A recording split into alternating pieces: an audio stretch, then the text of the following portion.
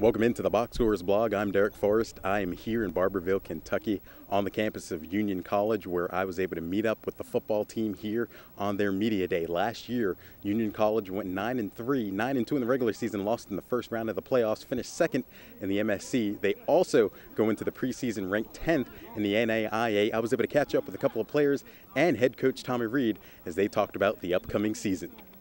All right, now when you look at this year, you guys probably started out as high as you've ever been. Preseason poll, NAIA, you guys are ranked 10th to start the year.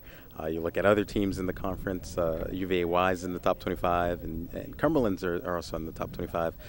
What's it like to have those high expectations, and how does the team live up to those expectations? Well, like I tell our guys, hey, it's nice to get recognition, but, preseason doesn't mean anything. The bottom line is, where are we going to be at the end of the season, and that's what's important. And again, we just need to keep our focus one week at a time, not worry about anybody but who we're playing that week. If we can do that, keep that focus one week at a time, at the end of the season, hopefully, again, we'll be past expectations or at least up to them. This year, the sky's the limit for us. We have a lot of returning starters, and we got some good transfers and good freshmen stepping up and stuff. So, this year, like I said, the sky's the limit. The preseason rankings, that really doesn't mean anything if we don't win. The first game's a big game against UVA. So, like I said, we're looking for that conference ring this year and take it even further. I hope we do good. I hope we come together as a team. And of course, we're striving to get back to a conference championship and win that. Get another ring. So. We'll actually get our first ring here, but, that. Showing off your ring at Bell County, are you? Yeah. Let's go back to last year real quick. You guys finished the season 9-3 or 9-2 in the regular season. You guys pretty much put up points as, pretty much whenever you wanted to. This year, you still have pretty much the same set of tools for the offense. You've got Pollock back, PJ's back. Dyer's back. You lose Callahan, though. Just talk about the offense and, how optimistic are you about the offense this year? This year, I think we're going to be better. Even though we did lose Callahan, we got two key transfers in that play slot, and I think they're going to be real big for us. Rowe's going to be big on the outside, and PJ's going to be big on the outside. And I think overall, we're going to be better as an offense. We're a year older, and we have a lot of weapons to work with. We lost Callie, and that's big shoes to fill. But we got some other guys that's gonna step up and make big plays for us, and we're just gonna keep it rolling. And Brinkley, he's been doing a lot of work over the summer, and he's looking real good. And receivers been doing work. Terrence has been doing work. O-line's looking good, and we're just gonna come back strong again. The thing we like best about Mike is, he's really a student of the game. Understands our offense, has continued to get better at understanding what defenses are trying to do to us. And he really does a great job of just managing the football game. And that's something we want from our quarterback.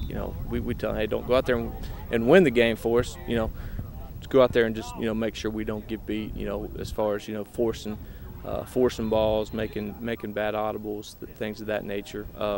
So he's really done a good job with his development of understanding, again, what we're doing and just the game of football. At the same time, he's worked really hard over the winter, over the summer. He's put some pounds on. He's gotten much stronger. He's throwing the ball a lot better than what he was a year ago. So, we've got high expectations for him, and he understands that and is doing a great job of leading our offense.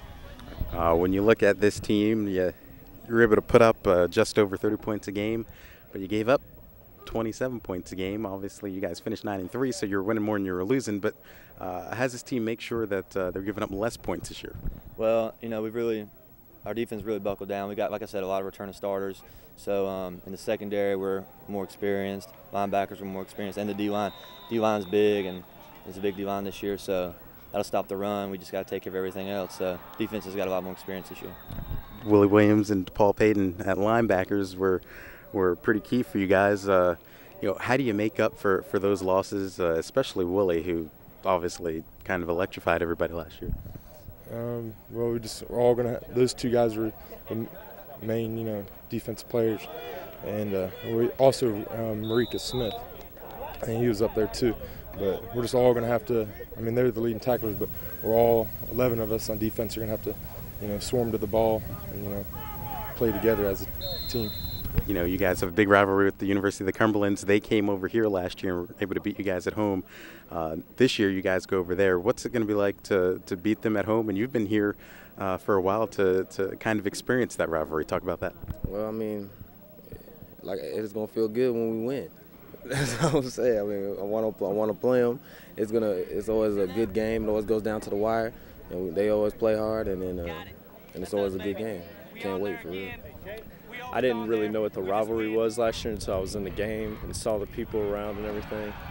I think this year going over there and pulling off an upset to them, that'd be a real big win, and hopefully that'd clinch probably an MSC title. They came in here, I think they beat us by, 7? I mean, that's just more motivation for our whole team just to get out there and, get down there and grind with them and everything. And it's at their place. It'd be huge when you go in there and upset them. So. Yeah, we're going to go over there and get it for sure, but we owe them a couple. They've got us to pass time, and I mean that's what made a difference in a ring or not. So that's a big rivalry. Everybody gets amped up for that game. There's always a big crowd, so there's nothing better than Saturday rivalry. All right. Finally, every coach says, obviously take the year one game at a time. Your first game of the year is against UVA Wise, and as I mentioned, they're in the top 25.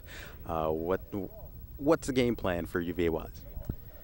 Our game plan really is, to try to figure out what we're going to be good at. We have some question marks about them. I mean, it's opening game for everybody, them and for us. And, as far as game plan, we're not sure what they're going to do. They're not sure what we're going to do. But, what we have to do is find out what we're going to be good at on both sides of the football and just try to get a feel of what our team is capable of. And so hopefully we can answer some of those questions and just go out there and play good, sound, fundamental football and try to eliminate as many mistakes as we can.